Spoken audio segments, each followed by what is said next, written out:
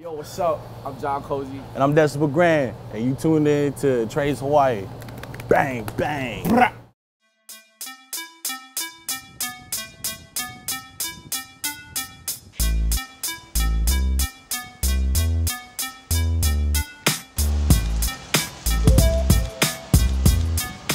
When Workhouse formed, there was the Hill Society, and then there was the Night Marchers.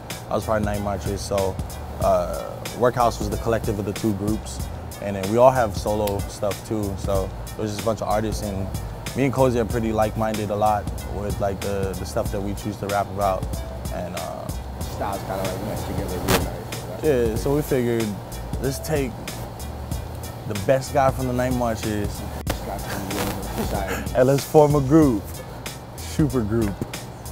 No ers. I guess our style is like really lyrical and very like, well, my style is like really like imagery based. Like I like to explain like a scene. I call it like painting a picture, you know what I mean? But I do it with like words, so that's how I write my lyrics, I guess. Mine is the same thing. I like storytelling, rap, and I like to be real lyrical. A lot of my lyrics, they're probably not the most family friendly, you know, but there's a message behind everything that I say. Like, horror show, I guess you could say that we're kind of like more of like a dark and different kind of vibe. Dark and different. Dark and different. Yeah. It's like the cliche description. Whenever somebody like tries to ask us to describe our song, everybody says dark and different. Everybody says dark and different, so it's kind of like stuck. The album drops December 28th, 2013, and there's lots you can expect from the album.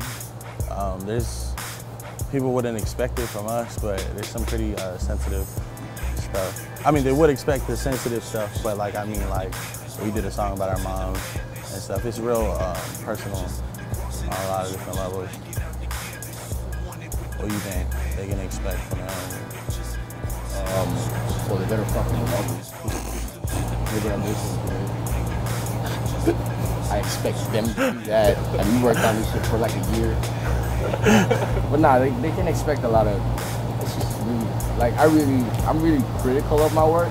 Yeah. Like I always feel like shit's like not good enough or whatever. But I'm actually really like, proud of this. I think it's like some of our best work to date. Yeah, I think a lot of the beats too on the album, so I think it's some of like my best production to date.